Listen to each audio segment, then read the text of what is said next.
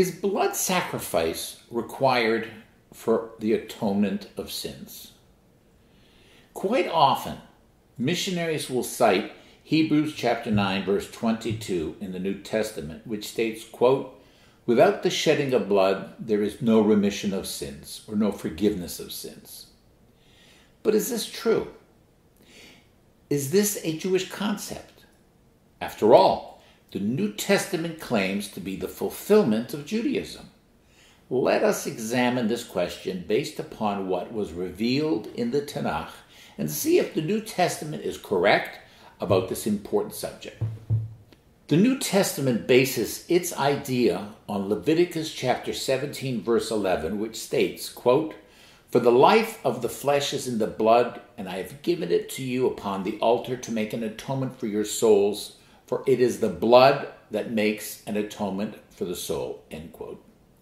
From a simple reading, it seems that blood makes atonement for the soul. Without blood, atonement does not seem possible. But is this the whole story? We must always ask ourselves, what is the full context of this verse? So let's have a look.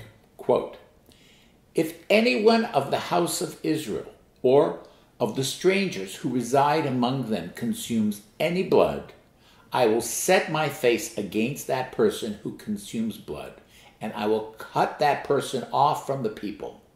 For the life of the flesh is in the blood, and I have given it to you for making atonement for your lives on the altar. For as life, it is the blood that makes an atonement. Therefore, I have said to the people of Israel, no person among you shall consume any blood, nor any stranger who resides among you shall consume any blood. And any one of the people of Israel, or the stranger who resides among them, who hunts down an animal or a bird that may be eaten, shall pour out its blood and cover it with earth. For the life of every creature, its blood is its life. Therefore, I have said to the people of Israel, you shall not consume the blood of any creature, for the life of every creature is its blood. Whoever eats it shall be cut off." End quote. From Leviticus chapter 17, the entire context, verses 10 through 14. A careful reading of this passage in Leviticus clearly reveals that the Torah is speaking about the prohibition against consuming blood and not about atonement. Blood is important because when an animal is offered for sacrifice, it is the blood that affects the atonement, not the skin or the bones. These passages also tell us that the only permitted use of blood is on the altar in the temple. Is a blood sacrifice the only means that God has given us to atone for our souls? Absolutely not.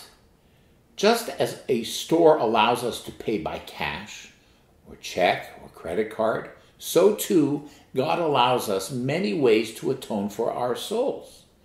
To appreciate this concept, we examine the New Testament quote that the missionaries used to make their case.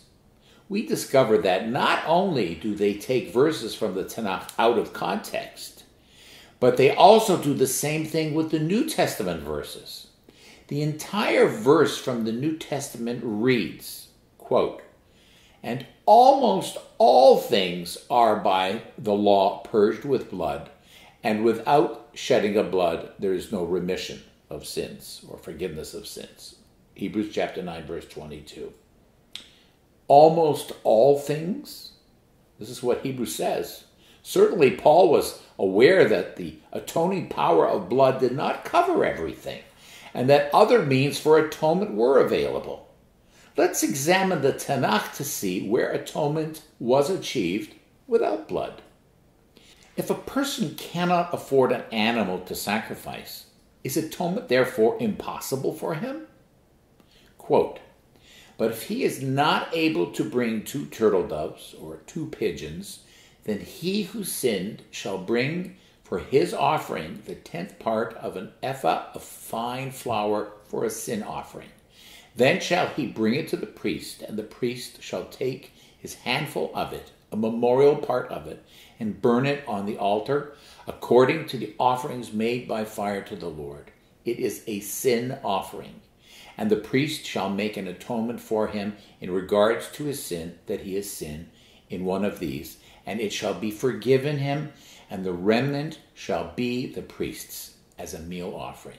This is from the book of Leviticus, chapter 5, verses 11 through 13. In fact, sacrifices in and of themselves were never able to absolve the person who committed the wrong. Many Jews in biblical times made the great mistake of assuming that the critical antidote to sin was the shed blood of a sacrifice. In the book of Proverbs, King Solomon warned that, quote, the sacrifice of a wicked person is an abomination to God, in chapter 15, verse 8, and 21, verse 27 of the book of Proverbs. Ultimately, a sacrifice was only meaningful when it truly represented a sincere change in the heart and the actions of the person seeking forgiveness. This reformation of the sinner and his returning to God, or tshuva, is the true repentance that God desires and is the only means to achieve forgiveness. Quote, bring no more vain offerings, incense of abomination they are to me. Wash yourselves, make yourselves clean. Put away the evil of your doings from before my eyes. Cease to do evil. Learn to do well. Seek judgment. Relieve the oppressed. Judge the orphan and plead for the widow. This is from Isaiah chapter 1, verses 13 through 17. Another quote, the sacrifices of God are a broken spirit, a broken and contrite heart. These, O God, you will not despise. Psalm 51, verse 19. King David desired Bathsheba, and he therefore sent Uriah, her husband, to the front lines of battle to be killed.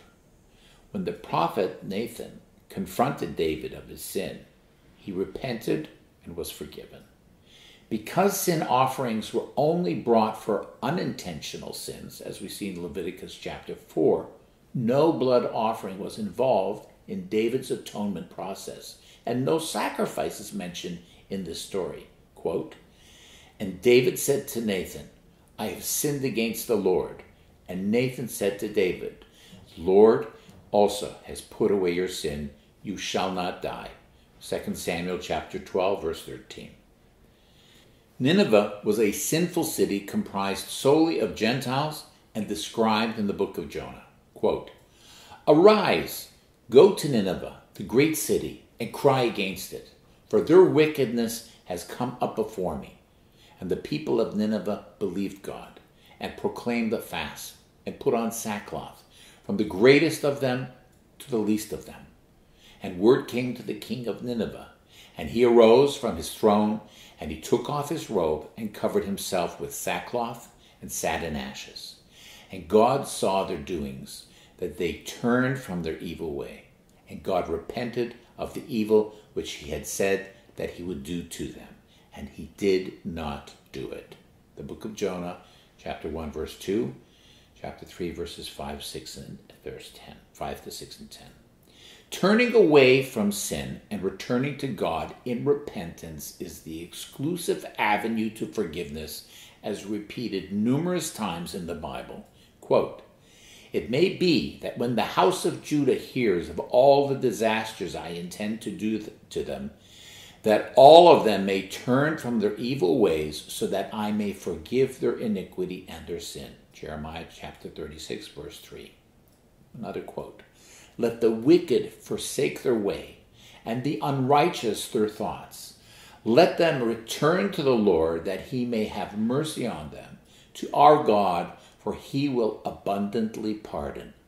Isaiah chapter 55, verse 7. Christians ask, how is it possible to attain atonement without sacrifices? Since no sacrifices can be offered without the temple, Jews have always done exactly what the Bible has instructed them to do in such a case. When Solomon dedicated the first temple, he told the people how to attain forgiveness should they be exiled and no longer have access to it. Quote, they shall think to themselves in the land where they were carried away, and repent and pray to you, saying, we have sinned, and have acted perversely, and have committed wickedness. And they return to you with all their heart and all their soul. Then hear their prayer and supplication in heaven, and forgive your people who have sinned against you. 1 Kings chapter 8, verses 47 through 50. Hosea prophesied to the 10 northern tribes of Israel who were unable to go to the temple in Jerusalem because of the civil war, and provided an admonition from God applicable to all of us. Quote, O Israel, return to the Lord your God, for you have stumbled in your iniquity. Take with you words and turn to the Lord. Say to him, forgive all iniquity and receive us graciously, for we will offer the words of our lips instead of calves. Hosea chapter 14, verses 2 through 3. The prophet Daniel lived during the Babylonian exile, when there was no temple or sacrifices, and offers his words of confession.